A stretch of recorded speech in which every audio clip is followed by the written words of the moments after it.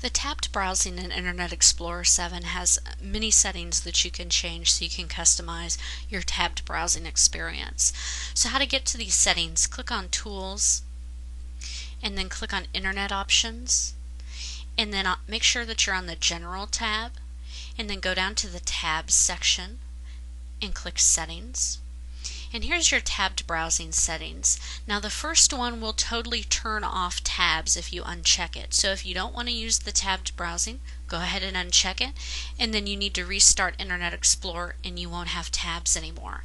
Now if you do decide to have tabs, you have the following options below this.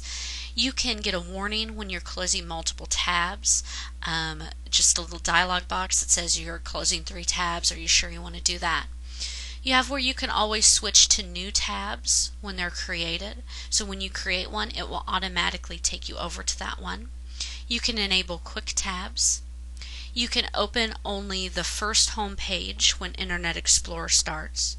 You can open new tabs next to the current tab that you're on instead of at the end. You can open home page for new tabs instead of a blank page.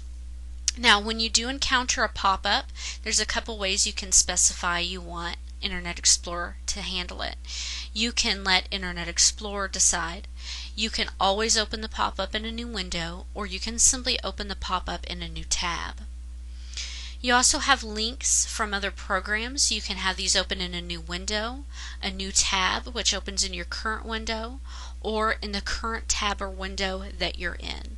So those are the options you have for your tab browsing. You can also use the Restore Defaults button, which will take you back to the defaults. I like my options I have here. I'm going to go ahead and click the OK button and then OK again, and now my tab settings are saved.